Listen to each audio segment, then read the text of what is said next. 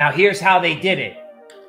When Luna went to buy Bitcoin, some big short seller, a hedge fund, or some huge player said, you know what?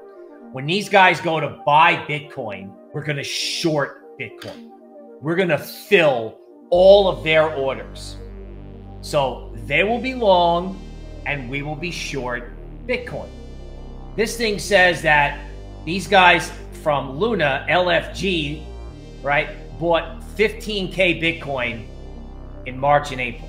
That's roughly 42K. Okay, so somebody has a $4 billion Bitcoin short built, and they have a position in UST. So what that means to me is whoever had the short Bitcoin position, they also had UST.